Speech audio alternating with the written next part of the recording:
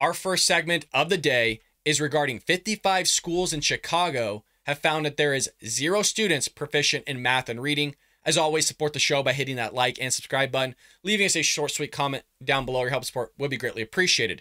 Now, I did a similar story on this just about a week and a half, 2 weeks ago, where it came out that 23 schools were sampled in Maryland and found that those 23 schools in Baltimore also had 0 students proficient in math and reading.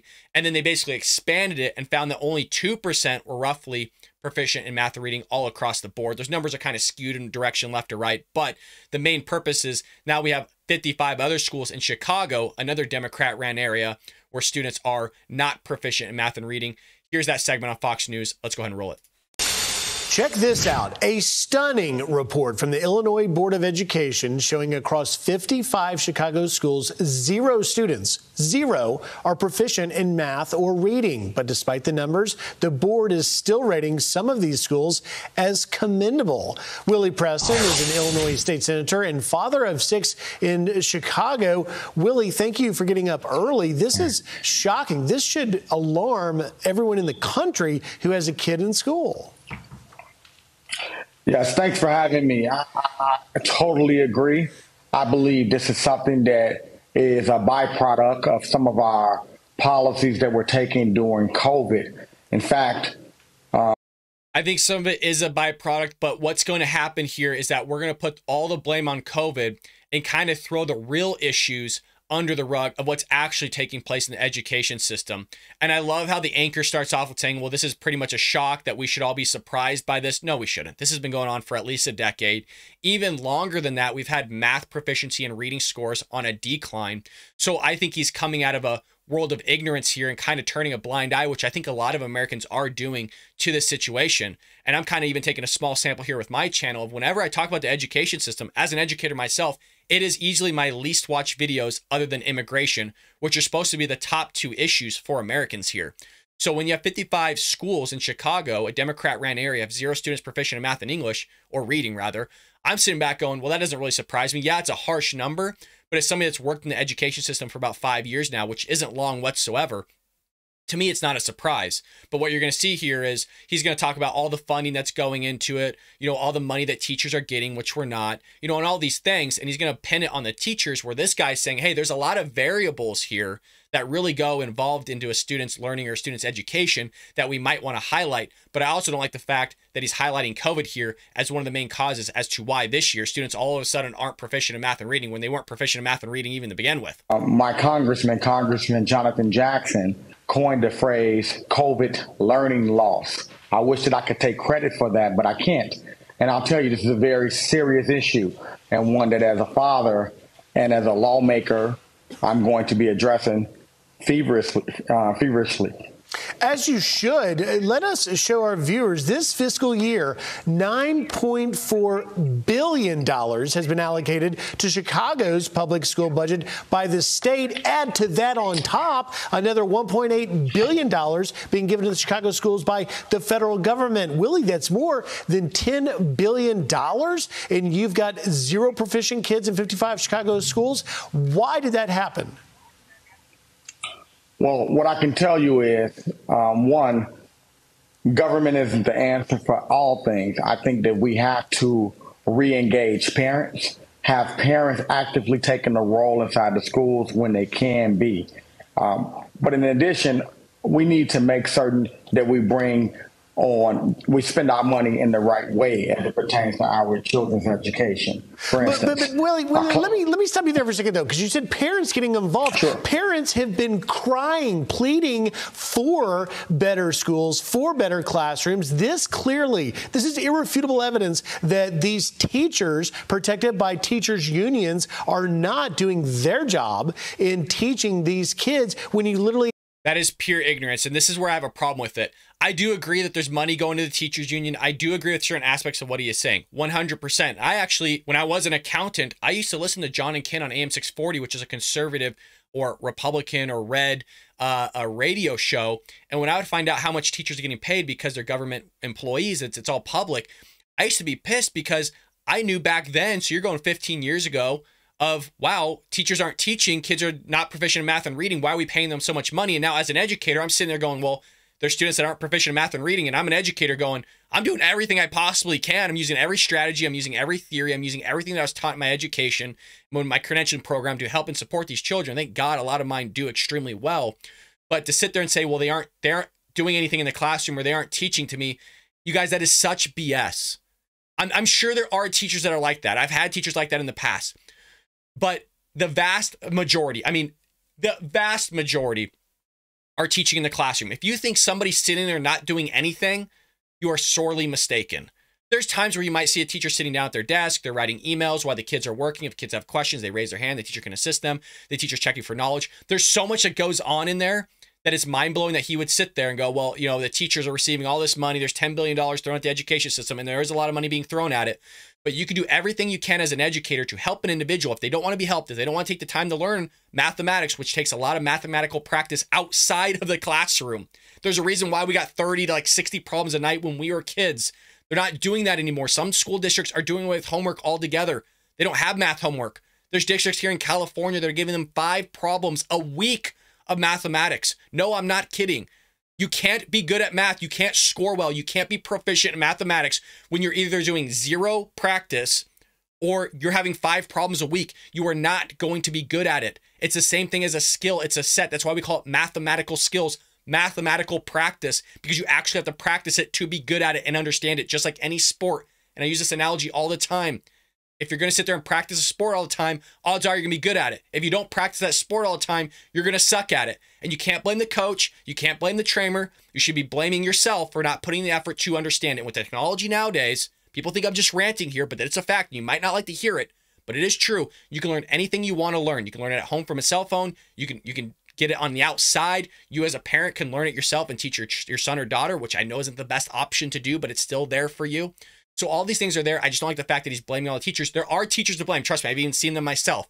But to sit there and say that knucklehead thing, 100% disagree with. When you sample schools in Maryland and Chicago and you're going to blame it all on the teachers, statistically, that is extremely asinine. There's something bigger going on. You can't just put it all on COVID. Some of it you can. Some of it you can. But like I said, what was going on before COVID then? Why were students not proficient in math and English or reading before COVID? That's a thing. Again, this is going to get thrown under the rug because we're going to blame it on COVID, then we're going to do something and yada, yada, yada. We have 0 students proficient in math and reading in 55 schools. If the numbers were low and substandard, maybe you could make the argument that it's two-way street. But something's not happening in that classroom. Mind you, we just went last year through, in some areas of the country, these parents that were speaking out forcefully at the town halls were being labeled domestic terrorists. True. Well, I don't know that. I'm not saying true that they're terrorists. I actually agree with them here. I think schools should have been open. I taught in the classroom all through COVID. I think we were remote learning for about 2 weeks. Other than that, I was in front of students teaching them live in the classroom. There was shortened classes, so I had to do things virtually, use videos and things like that. But I agree, COVID did hurt. We should have had those kids back in the classroom. There were teachers unions that were speaking on behalf of those that didn't want to be spoken on behalf of, that just wanted to go back to work. But yet, when you're part of a union, it's those that are in leadership that are advancing things. You don't really have a say in all of that. Yeah, you could be not unionized, which is what I was before, not under the union. Where are you going to go? You're going to work where there is no work. So you can't just throw everybody in a lump sum here. There's a lot of teachers that weren't pushing the stuff that this guy's talking about. There's a lot of teachers just want to go back in the classroom and teach. It's fair to lay this all at the feet of teachers. I think there are other factors, such as there are a lot of children that are facing homelessness, that are not attending classes regularly. There are a number of factors in addition to that. What we have to find, a lot of these schools, a lot of these children are coming from poverty-stricken communities. And I believe that as a community, we just can't focus on the dollars being put in the classrooms. We have to reengage a working class, rebuilding working class communities. We have to have parents that are actually able to get their children to school every day on time inside of a classroom, fed with a lunch, so the kids are ready to learn every day. Really, so when you have a I hear you, but you're the father of 6. Walk in these shoes for a moment. If in one of your children's classes, not a single student was proficient in math and reading, would you not hold those teachers accountable?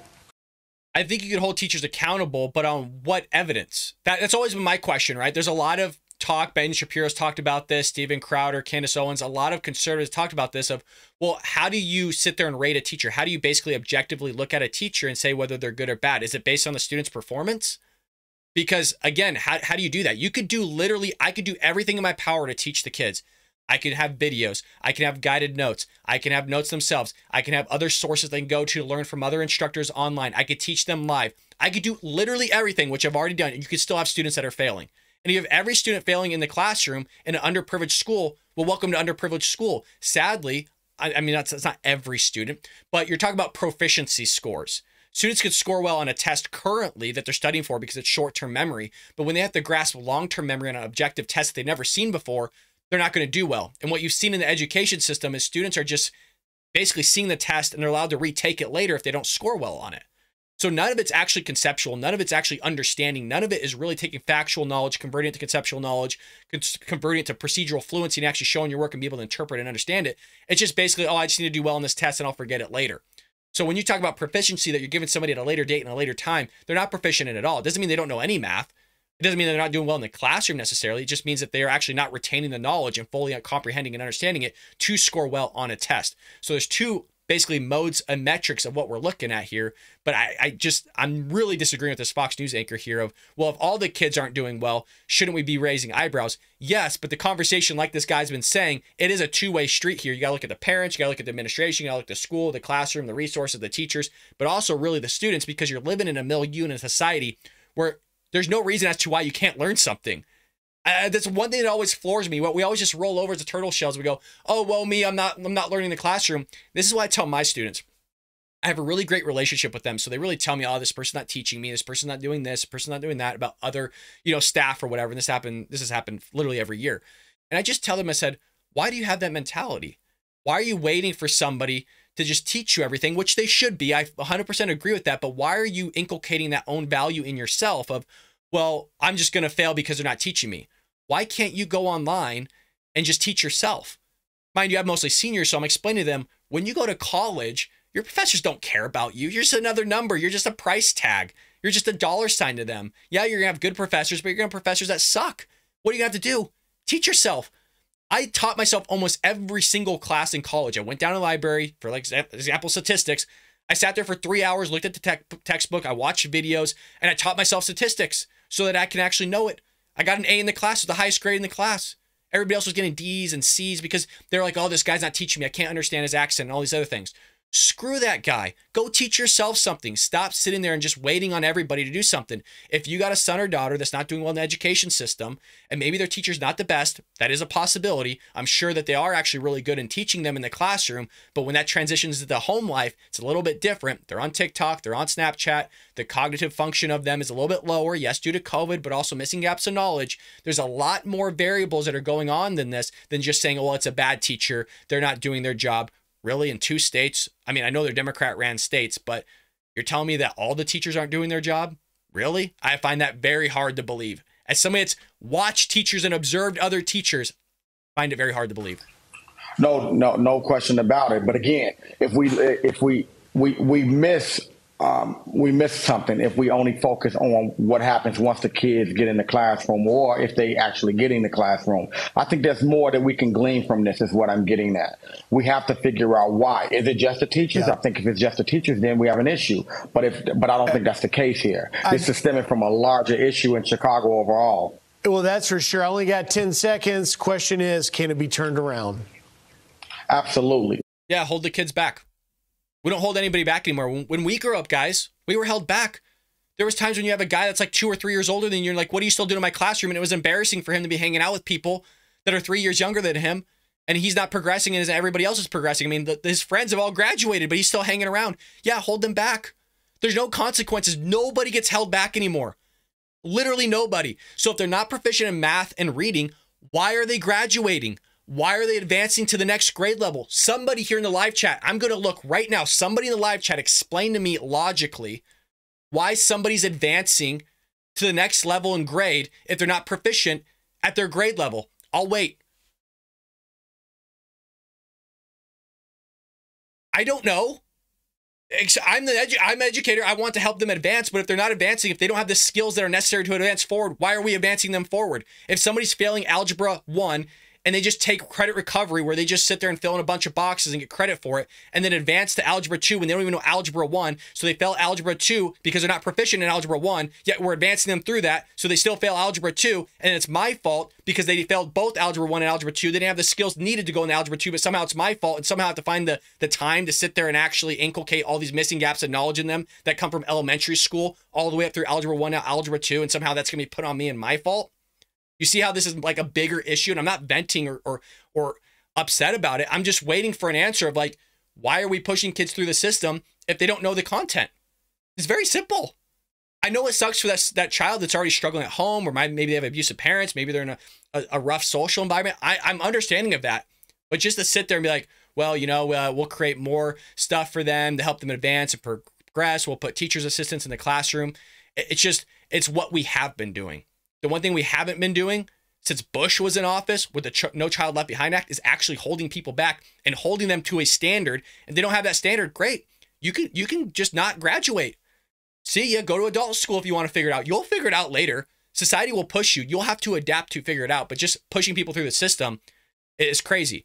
And we've talked about how in Los Angeles many years ago, you had an underprivileged school where the students couldn't actually pass the high school exit exam to graduate high school. So rather than going, well, you don't graduate high school, what'd they do? They got rid of the exit exam. No, I'm not kidding.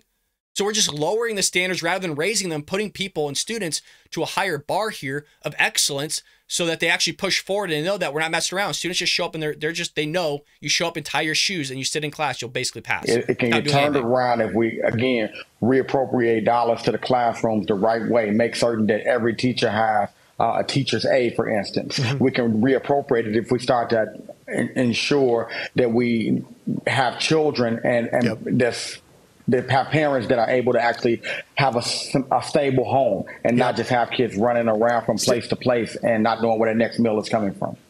I mean, there's not much you could do with that as somebody that's a government official of making sure that somebody has, you know, a solid home that they're living in. Sure, you could take some sort of part into that, but where you could start, other than making standards higher and harder for students and holding them back, is basically making classroom sizes smaller. When you have 34 students, put it this way, math problems a lot of times take about 30 seconds to a minute to explain, depending on the level of math. So if I just took the time in one class to try and support every single student individually with 34 students, you're talking about anywhere from 22 minutes to 32 minutes plus of time in support of helping each student individually. Well, there goes your class time. You can't. So if you want to actually help and provide and support these students, you would cut the class sizes down to 12 to 15 students individually, which is what it's supposed to be, by the way. Classrooms are only supposed to be 10 to 15 students max. They've tripled the size or doubled the size depending on the school district. So again, there's a lot of problems with it, but I'm going to keep bringing awareness to all of this. Maybe at some point somebody will listen, but let me know your guys' opinion on this. Again, I wasn't always an educator. I'm coming predominantly from a career of public accounting into a career of education. So it's about my third or fourth year teaching. So I'm still very new to it. I've grasped a lot of knowledge. I've understood a lot of things and seen a lot of things from both, again, really good schools and also really bad schools. And I'm just presenting you what I've seen. And what I've seen is just a lack of care in somebody's own education predominantly. If you have a teacher that's willing to tell you the truth, a lot of kids just don't care. And they'll probably just tell it to yourselves if you ask them. They don't really care. They'll blame it on the teacher and somebody else, but in reality, we know what's going on. I hope you enjoyed that clip from the Bald Brad Show. If you did, make sure to hit that subscribe button so you can stay up to date on all our future content.